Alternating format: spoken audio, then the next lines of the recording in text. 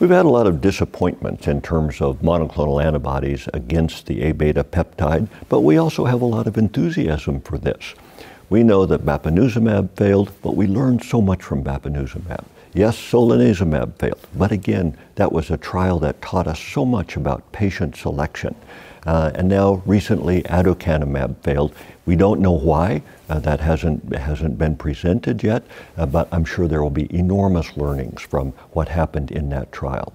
On the other hand, gantenerumab is proceeding, and they increased the dose in that study very substantially. And one of the learnings was we were underdosing with monoclonal antibodies.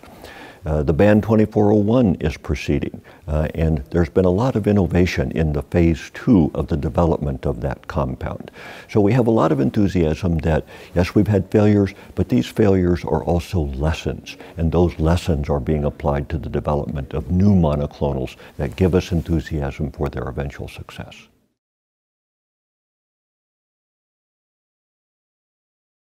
There's a real advantage to repurposing because these drugs have already been approved for some other indication. For example, rasagiline, a drug that we work with as a repurposed agent, has been approved for Parkinson's disease. Well, that means we already know its safety in older people. We already know the dose to use in older people, and that allows us a great head start in terms of introducing this compound into development for Alzheimer's disease.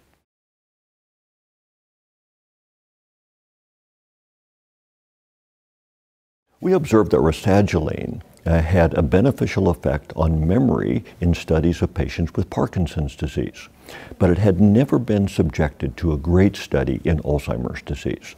So we thought the biology justifies the use of rasagiline in Alzheimer's disease, and the preliminary observations in Parkinson's disease suggested it's beneficial for memory.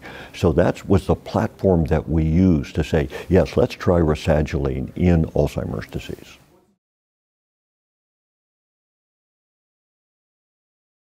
There are, of course, many unmet needs in Alzheimer's disease research.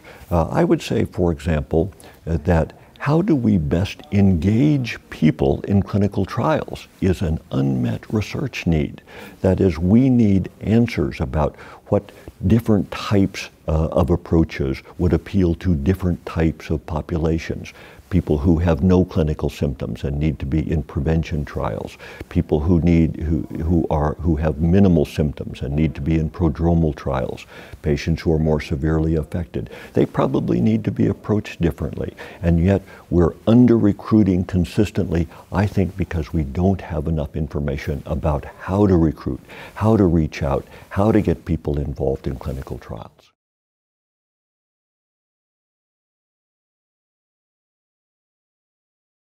We already see very substantial progress in clinical trial design, so that, for example, we're using amyloid imaging or CSF in order to make sure that the patients have Alzheimer's disease when they come into the trial. Makes no sense to have somebody without Alzheimer's disease in an Alzheimer's trial.